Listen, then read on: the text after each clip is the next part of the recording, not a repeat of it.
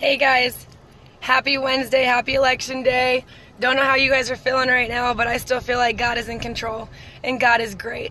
No matter who you decided to vote for, no matter if you did vote or you didn't vote, God is still the king on this throne and nobody is taking his place.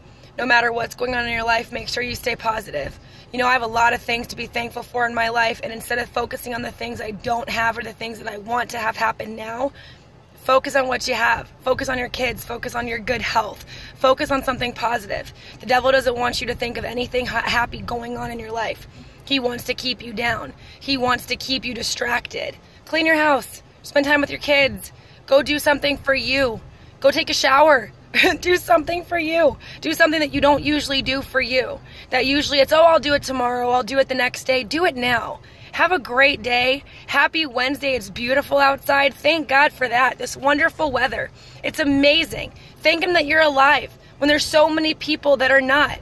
Thank him for everything you have. Keep staying thankful, and I promise you it'll get you through that day. It'll get you through that rough time. Have a great day, guys. I'll talk to you soon. Bye.